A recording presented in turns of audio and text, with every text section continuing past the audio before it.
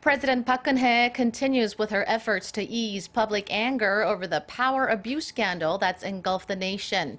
After tapping the nominees for new prime minister and finance minister yesterday, President Park has picked a new chief of staff and senior secretary for political affairs. Song Ji-sun starts us off.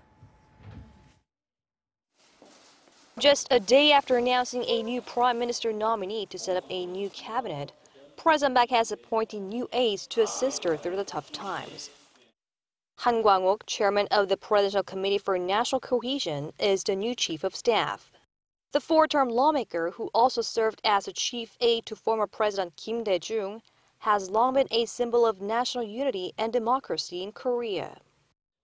President Park appointed Han based on his lifelong faith to the values of reconciliation and tolerance. It will provide suitable ground to assist the president at a difficult time, from the people's point of view, and to carry out state affairs in a stable manner.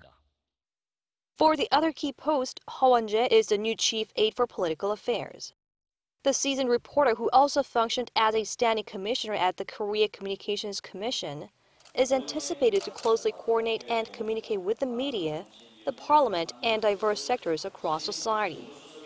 The post for policy coordination, formerly held by An Jong-bum, who is now under prosecutor's investigation for his alleged close links with Choi Soon-sil, has yet to be filled. Song Ji-sun, Arirang News.